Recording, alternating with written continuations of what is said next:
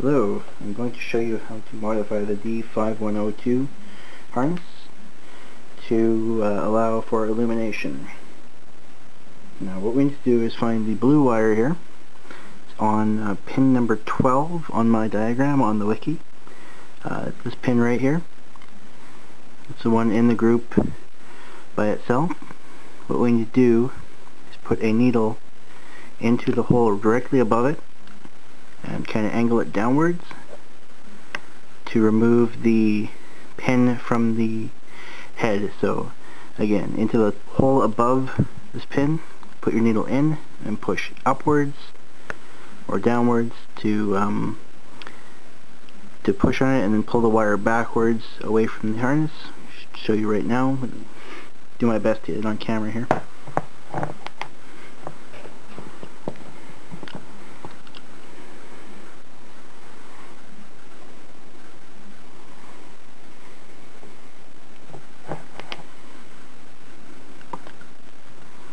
Somewhat awkward angle to work at right now.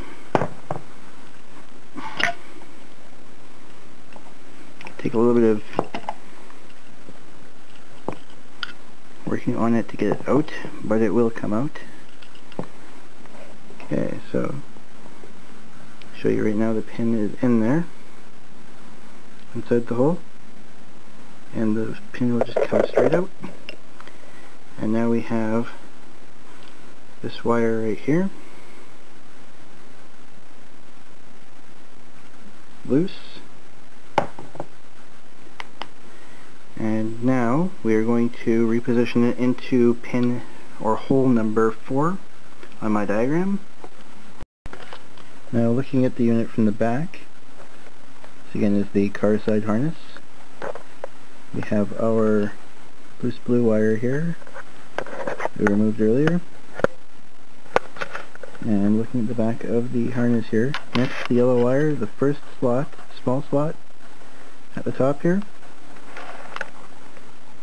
Again, it's right next to the yellow wire, first small slot. You're going to push your pin into the hole, and it should lock in place. And if we look at this side, there should now be 2 pins in the bottom, smaller half here. As you can see, very poorly. Again, this is very hard to film, but there is, in fact, 2 little pins in that hole.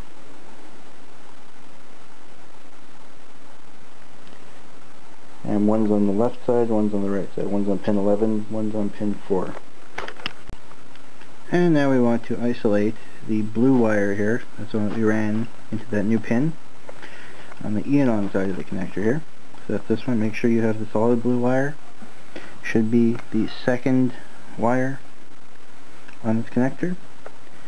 And you'll want to get a good pair of cutters, these guys, and we are going to cut the wire pretty much anywhere the lines run. Ideally we want to keep it long, so we'll cut it right about here.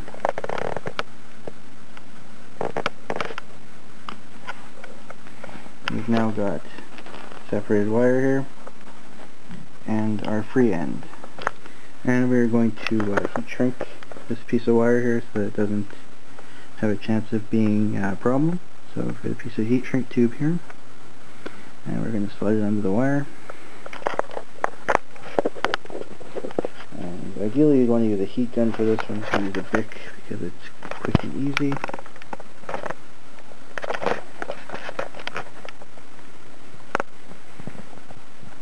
Select the wire here.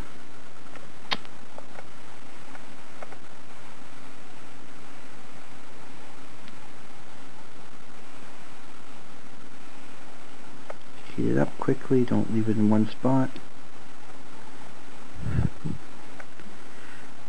And once it cools down, it should be good solid hardened piece here. And now we need to strip this particular wire here. So I'm going to get out my handy wire strippers. And we are going to strip off a little piece of the end here.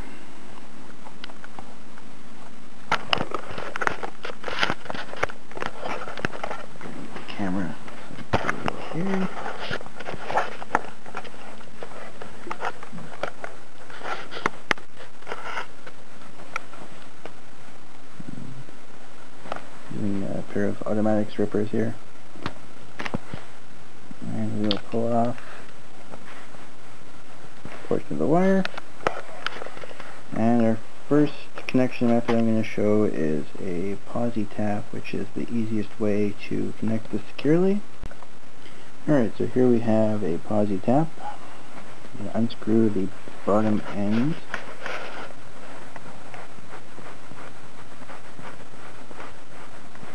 I'm going to unscrew the top end as well. The top end has a slit in it. What we're going to do is we're going to place the wire untwisted. Do not twist the braid ends together into the PosiTAP end, the one without the slit.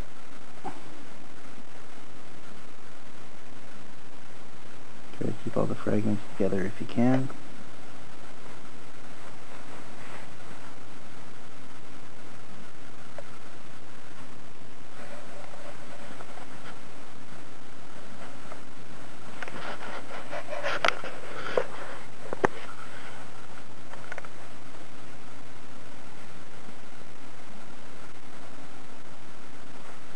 It's very much a two-handed job, so slide your PosiTAP on.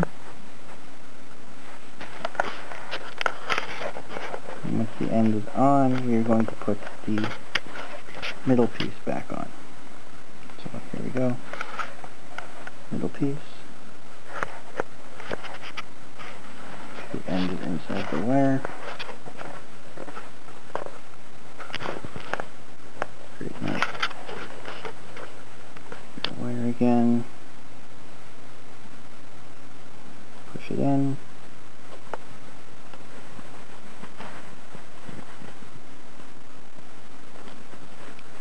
Some of this is going to be blurry, but you can make out what needs to be done. So the wire is pushed into the middle, and we're going to just twist it locked, twist it shut.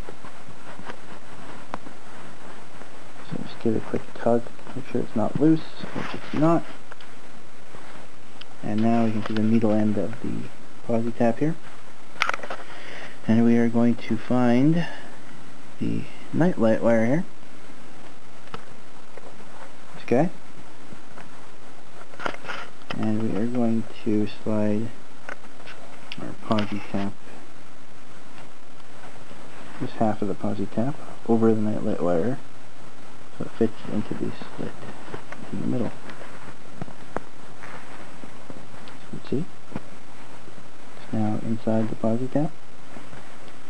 And we are going to screw it on.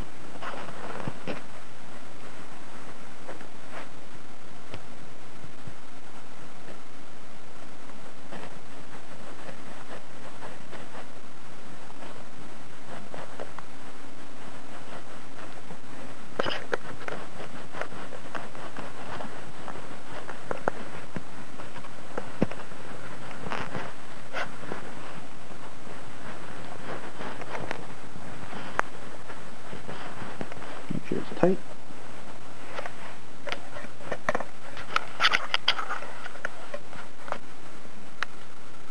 As you can see, it's now, these two wires are now spliced together, and if we grab a multimeter, we can confirm that. So we're going to put our multimeter into continuity mode. If you look at the probes here, if we touch them together, we should get a beep. We do. So, what we're going to do now is we are going to, just for my purposes, you may not want to do this because you'll have to shrink wrap it again, but I'm going to cut off the end here of the nightlight wire so I can access the bare wires. Again, this is not a required step. You can test it by plugging it in, seeing what happens.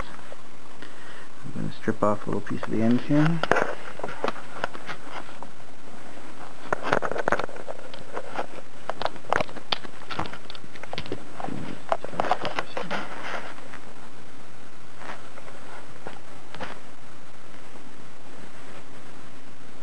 So, got a little bare piece of wire here. And we connect our probe between blue pin number 4.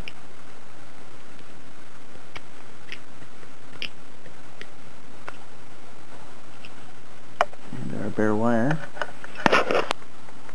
Alright, and now if we touch the inside pin here, we should get a beep. I do, so that means we've got a solid connection. So next I'll cover how to solder the wires. Now I'm using a cordless soldering iron here. You can use whatever you want. Doesn't really matter as long as it's a soldering iron. So what we're going to do is we're going to remove the portion of this wire up to the or past the shrink wrap they have on there. Shrink. So we got most of our net light wire exposed, and we are going to take our wire stripper and strip about 1/2 inch to 1 inch of insulation off the wire, and we are going to twist it in this case. We're going to take our blue wire here, and we're going to twist that as well. Get nice and tight.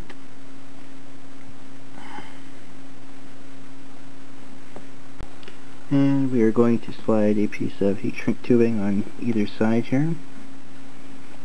One or the other, just so it's on the wire. It has to be there before, because you can't get it on after. So the label's in the way on that one. We're going to use this other one.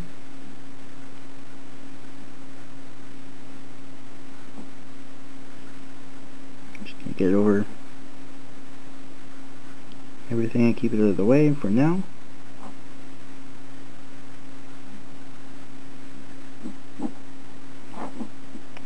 It's a little bit worse for the wire because it was the same wire I used in the PosiTAP. But nonetheless, we've prevailed. And now what we're going to do, take these two wire ends, we're going to twist them together.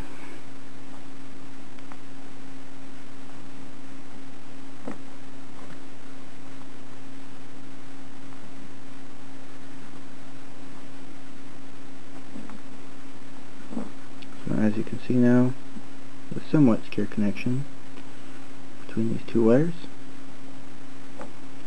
but it's easy to untwist them. So we want to solidify that connection. So take our soldering iron and some silver solder, any kind of solder actually will do. Heat up your iron. My electric iron takes about 5 to 10 seconds to heat up, or my cordless one does. Some of them can take longer, some can take less time. Even like a cold heat will do in this case. Just touch the solder to the wire.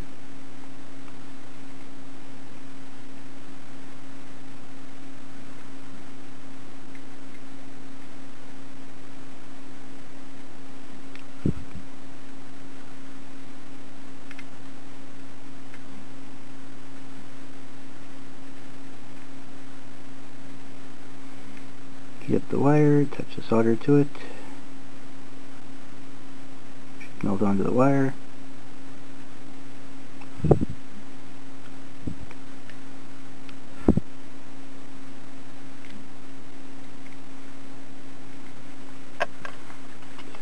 off your iron.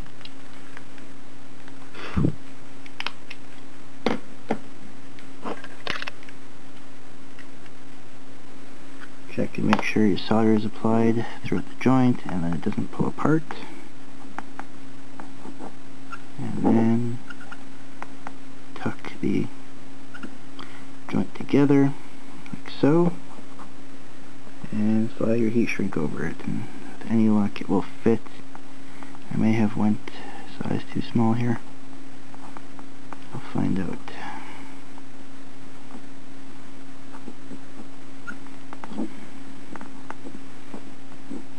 And it looks like it's going to make it over. Okay, so as you can see, I've got the heat shrink tube. Again, we're going to use the Bic. You should really be using a heat gun for this.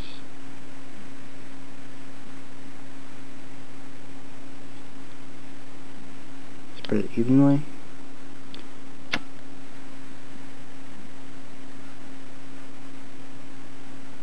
For the wire. I actually should have used a slightly bigger heat shrink tube than this.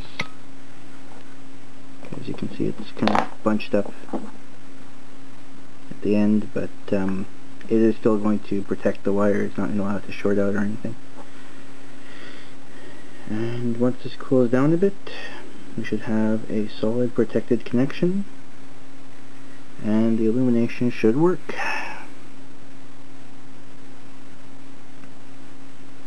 And again, we could have tested with the multimeter before we put the heat shrink on to confirm that our connections all were good. So, as you can see, it's solid.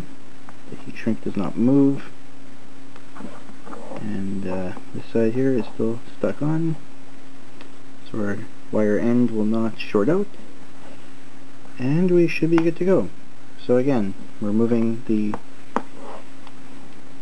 last pin from this harness here into the last pin closest to the yellow wire, the battery wire, and in the small section, the lower section of this harness down here.